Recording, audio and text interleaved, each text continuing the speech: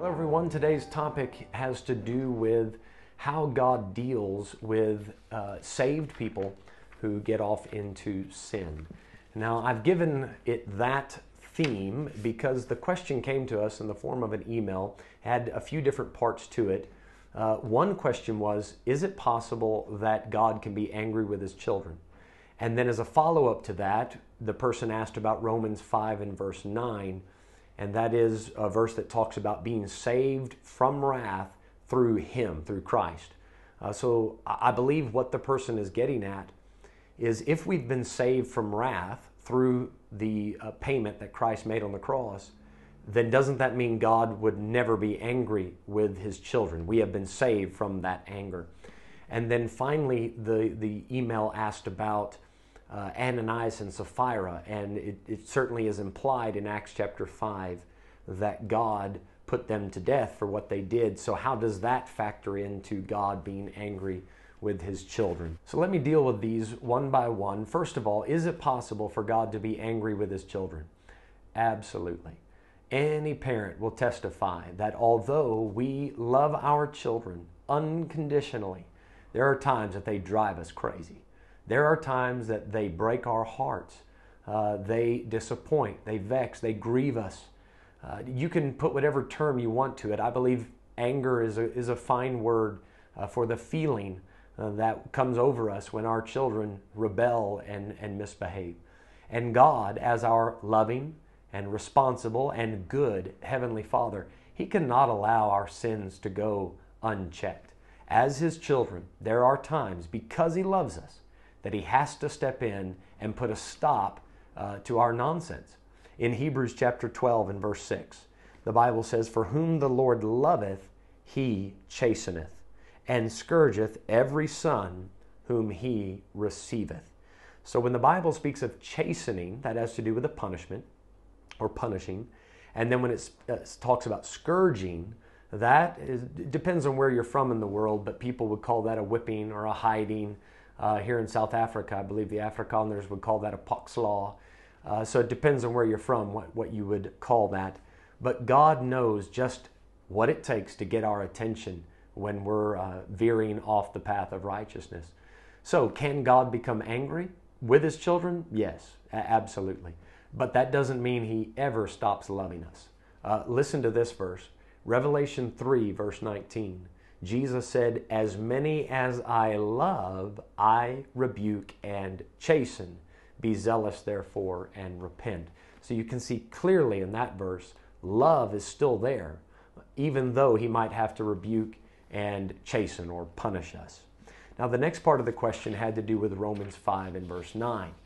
Paul says there, "Much more then, being now justified by His blood, we shall be saved from wrath through Him." So if I'm understanding the question correctly as it was given in the email, the idea there is this verse seems to teach that God wouldn't be angry with His children. Now we have to allow the book of Romans to tell us what kind of wrath we've been saved from. Is it the kind of wrath or anger that God might feel towards His children? No, I don't see anything in the book of Romans that would give us that idea. In Romans chapter 1, Paul uses the word wrath in verse number 18. He says, "The wrath of God is revealed from heaven against all ungodliness and unrighteousness of men who hold the truth in unrighteousness." So there the word wrath is used for the punishment that God is giving for sin that has not been repented of. Chapter 2, it's much the same thing. Verse number 5, "But after thy hardness and impenitent heart treasurest up unto thyself wrath against the day of wrath and revelation of the righteous judgment of God, who will render to every man according to his deeds." So the word wrath is used speaking about the ultimate punishment for somebody who lives a lifetime of sin, never repents of it, never gets saved, and then they have to face that wrath of God on the day of their judgment.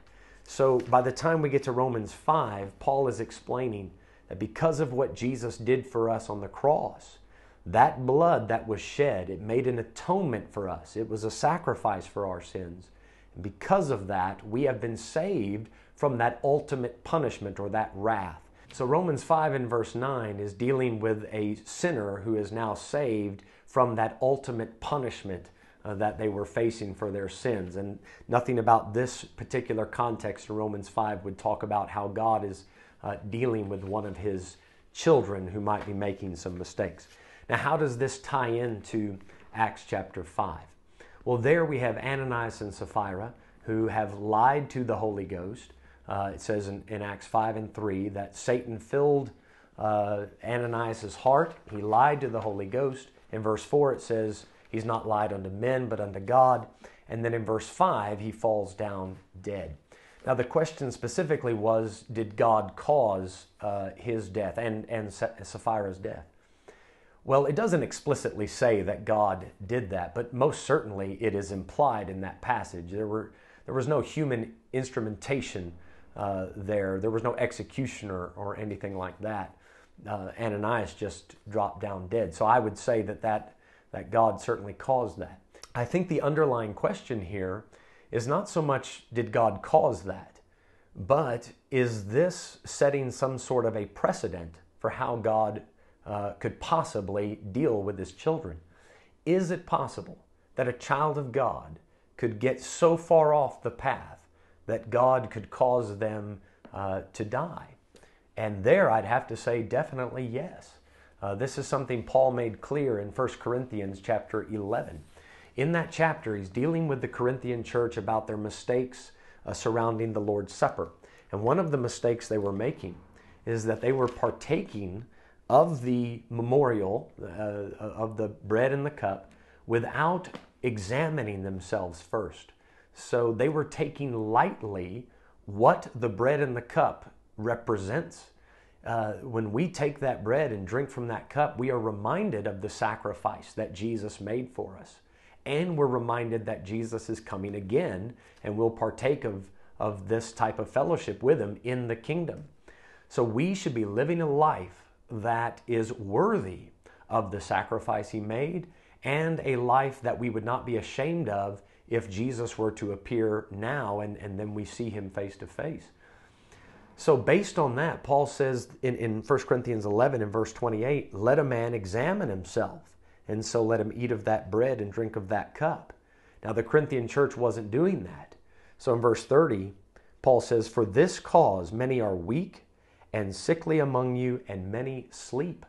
So some of these believers were getting sick and some even dying because they were allowing sin to go on in their life unchecked. And they were not measuring their lives next to the sacrifice and the second coming of Christ. So the passage goes on to say in verse 31, for if we would judge ourselves, we should not be judged. Verse 32 says, but when we are judged, we are chastened of the Lord, that we should not be condemned with the world. So this ties it right back into Hebrews 12 and verse 6. This is how God deals with his children. If they get off into sin and they're not paying attention to how they live and they're destroying their testimony, the testimony of the church and the testimony of Christ overall, then it is possible for God to take that child of his home to heaven before their appointed time. Now there are many more things that can be said about how God deals with his children, but I don't want to end this video without reminding you of the long suffering and the tremendous love that God has to his children. Just because it is possible for God to get angry and to punish his children does not mean that our Heavenly Father is up in heaven looking for a reason to be cross with us. That's not the case at all. Friend, he eagerly desires for you to draw nigh unto him. And there is not anything that one of his children has ever done that would make it impossible for them to have fellowship with him. No matter what you've done, the Bible says if we confess our sins, he is faithful and just to forgive us our sins and to cleanse us from all unrighteousness. That verse was not written for lost people and telling them how to be saved. That was written to somebody who is already saved, and it instructs them on how they can have joy and fellowship and the fullness of God in their life. So can God be angry? Yes. But does God have to be angry? Not at all. You can draw nigh unto Him, and the Bible promises that He will draw nigh unto you. I hope this has helped. If you have any further questions about this topic, please feel free to leave it in the comments section below. Click subscribe if you'd like to keep up with our Bible Q&A vlog. And if you live in Potch's Throne, please feel free to stop by this Sunday for one of our services. May God bless and have a great day further.